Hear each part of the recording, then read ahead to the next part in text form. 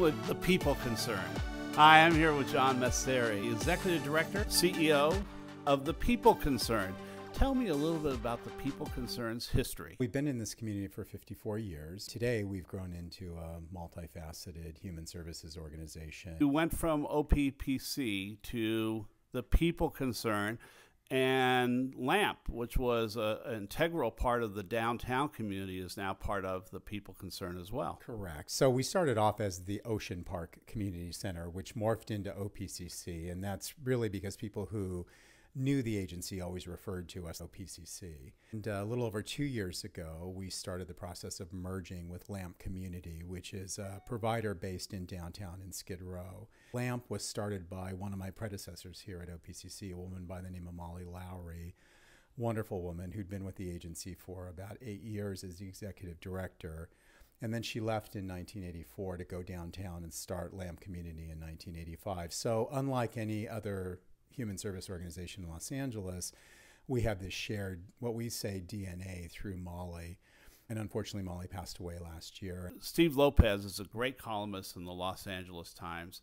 He wrote a few years ago about Nathaniel, and Nathaniel became a member of the LAMP community. Correct. Tell me what LAMP does. Tell me a little bit about LAMP, about Sojourn, about all of your the parts of the People Concern. Well, the People Concern, as I said, is a multifaceted human service organization. So we do everything from street outreach, where we have mobile interdisciplinary teams that go out in public spaces, to the parks, to the beaches, under freeway overpasses, anywhere in public where homeless people are, to engage them. Of course, our ultimate goal is to enroll them in housing and services. We operate an access center here in Santa Monica, where we have a primary care clinic. We provide on-site primary medical care for homeless individuals. We have food, clothing, showers, lockers, restroom facilities for homeless individuals and human needs. So we do everything from what I would describe as basic emergency services all the way through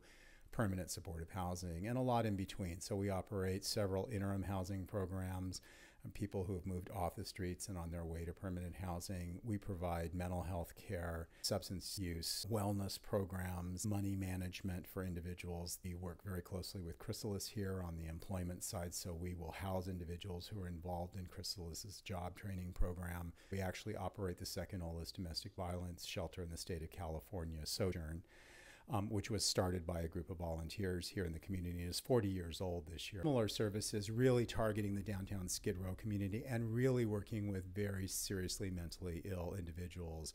Give me the difference between San Michelle and the facility next door on 5th. So you provide bathrooms. Are those 24 hours a day? No. So San Michelle is one of our interim housing programs. So for the residents who live in Santa Monica are probably familiar with the large white tent structure just off the 4th or 5th Street exit on Olympic. That was actually put up by the city in 1994 when they passed the public safety ordinance. As an alternative to sleeping in public places, San Michelle was created, and it's been there for 23 years. Right next to that is our access center. That's where we have the clinic, we have restroom facilities, shower facilities, locker facilities from case management. Our ultimate goal is to assist people meet their basic needs, but also to assist them in moving off the streets. The shower and restroom facilities are open 7 days a week. Where do those homeless individuals shower? Where do they go to the bathroom when you're not open in the city of Santa Monica? Well, our public restrooms, our shower and restroom facilities are open till about 6 in the evening, about 12 hours a day. The other 12 hours of the day, people have to find alternatives, and so they generally will use other public facilities. So should we add portable restrooms in the city? I hear from residents they're very upset. Should the city be doing what they've done, I think, in Seattle and Portland and San Francisco, adding public restrooms that are open 24 hours a day? I'm not sure that portable units are the answer. If you're going to have any facility that's open to the public, needs to be well managed. And we've seen this certainly in downtown. There are portable units that have just come online, but they're actually staffed so that they're not left unattended. Are there alternatives in terms of facilities that would be available to people 24 hours, especially restrooms? Where should those be? And then they need to be well managed. Our parks in Santa Monica. I was the chair of the Recreation and Parks Commission for many years. The problems in our parks, that 5 or 6 of our city parks, that homeless people not in there 24 hours a day, they leave at night. But a lot of the residents are afraid to use those parks. I always tell residents that if they use those parks, the homeless will move to other areas. What do we do to help that? If you were not executive director of the people concerned and you looked inward at your organization, would you say you're doing a great job right now? In terms of open space, I mean, this is one of the biggest challenges I think we have, is that homeless people have a right to be in public spaces. It is not a crime to be homeless, and it's not a crime to be in public spaces. People's concerns about the activation and use and impact in positive and in negative ways about large numbers of homeless people. So they feel uncomfortable.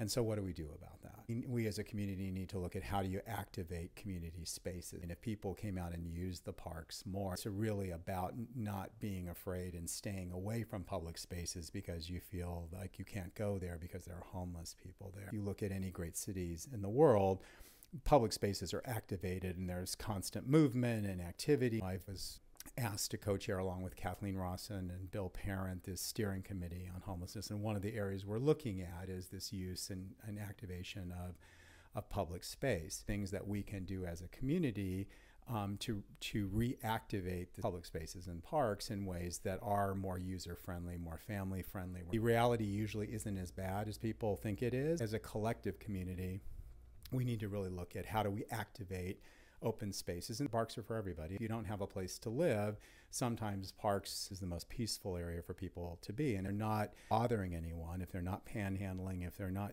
engaged in criminal activity, as much right to use that space. First of all, Santa Monica cannot solve homelessness on its own, just like the people concerned or any organization cannot solve it on its own. It's a city that is surrounded on 3 sides by the city of Los Angeles. Santa Monica doesn't have a wall around it. People move, right? So homeless people move. They move between Santa Monica and Venice and West LA and the Palisades and Malibu. Santa Monica is part of a regional solution. So there are things that we can do in Santa Monica and are doing that will have a direct impact in both the numbers and the impact of homelessness. Santa Monica also has been very good in being a regional partner. If you are homeless in Santa Monica and you need dinner and you need medical help and you need mental health counseling and you need to get your life back on the right track, and the people concerned help. Absolutely. Our Access Center at 503 Olympic Avenue has all of those services available. We're open 7 days a week, not 24 hours a day. We're fully staffed Monday through Friday, shorter staff on Saturday, and basic services, so restroom, showers, laundry, and food service available on Sunday. Individuals can walk in. We take referrals from the help team, individuals in the community. You have rules, though. They're pretty basic. It's a violence, no destruction of property, no stealing, being an active participant in your own well-being and recovery. In our residential programs, we have rules that are for the safety and well-being of all of the residents. We don't require people to be clean and sober in order to access services. We don't require them to be compliant with their medication. We serve people who are severely mentally ill with serious physical disabilities, chronic health conditions, victims of domestic violence. We really operate on the first tenet of social work, which is you meet people where they are, back to a life of self-sufficiency. You've been here 19 years. That is an eternity, especially in social services, where people get burned out so quickly. How have you not burned out? I love the work. I love the people that we serve. I love the team I work with. I love the volunteers. I love this community, our donors, our volunteers, most importantly, the people we serve. I mean, I'm inspired by them every single day. And this is difficult work. I mean, our staff, get up and come to work every day and do really, really difficult work with people in very serious and challenged circumstances with passion and commitment. And I just find that really inspiring. Passion and commitment, 2 words that I think everyone in and out of social services need to remember. I was driving home around midnight on Santa Monica Boulevard. A young woman started turning in circles, sat down in the middle of the fast lane, and then lay down in the street. I frantically backed up my car to try and stop another car from hitting her. My companion of the car got out, started waving at other cars. 2 cars just missed her. I thought she was going to die right then. We, along with another car, got her over to the sidewalk, stayed with her, called the police, but stayed with her for half an hour or more. I think it's a point for everybody. Everybody gets depressed. Everybody has problems. Compassion is something that's so incredibly important. Would she try this again? Could she get mental health counseling? Could she try and correct whatever depression she had in her life? A lot of times that spirals out of control.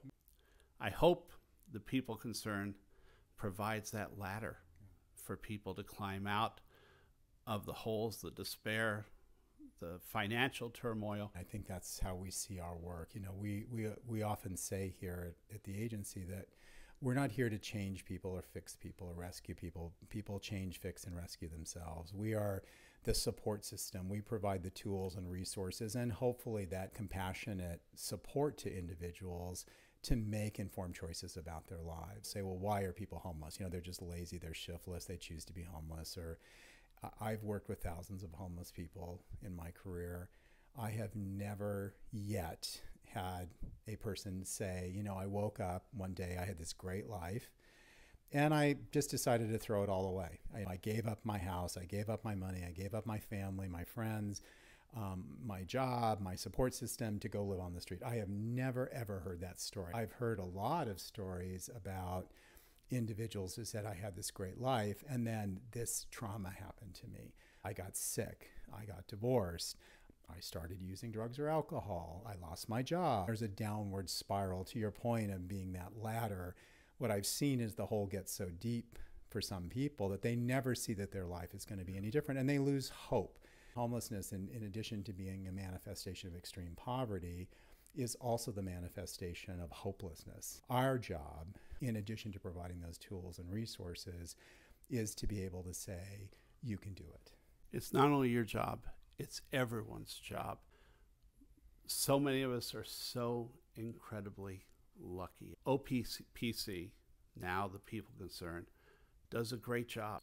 There are always problems in our community. Everything can be solved. Everything can be improved if we dig deep. Thank you so much, John. It's been a pleasure. My pleasure. Thank you for being here. This has been a great conversation with John. For Brock and Your Block, I'm Phil Brock. We'll see you next time.